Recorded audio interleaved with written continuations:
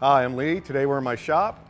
We're going to be spraying the chassis on our '69 Chevy truck project here. And we're going to be using Eastwood's Epoxy primer and ceramic chassis coat. We have two spray guns here, the CC500 or the P500.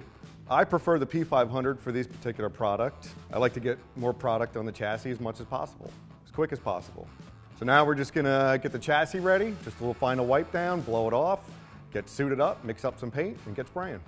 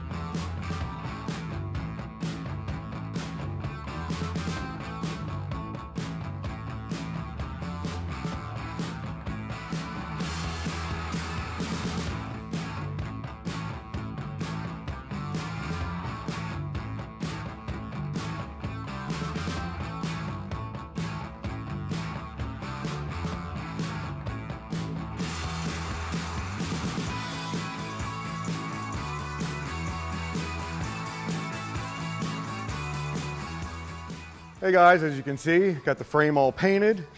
Thrilled with how the gun sprayed. The chassis black looks great. I sprayed the epoxy primer before I laid that down. And then I went into 2 coats of the chassis black there, and it sprayed beautiful, looks great.